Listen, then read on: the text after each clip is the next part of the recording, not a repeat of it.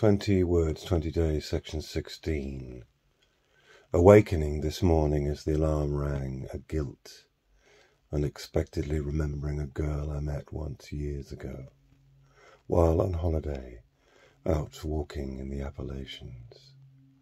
How I came upon her on the trail, high on the ridge, having seen no one for 2 days, she in shorts with rucksack, plodding the same direction, but more slowly, a student from some university and taking, what was it, geology?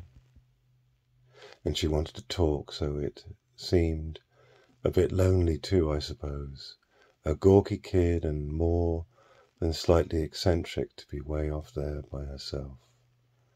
And I turned from her because my mind said that she was ugly, not attractive, a physical aversion, a disdain, not the woman I imagined for myself at such time and such place.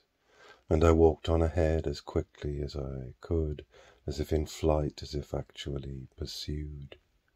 As I flee the vague guilt, the regret that follows me closely even to this moment, that I should have feared such an ordinary smile of someone out there on that mountain, trudging the same route, sweating the same pack, seeing the same endless trees, assuaging the same oppressions heavy on me.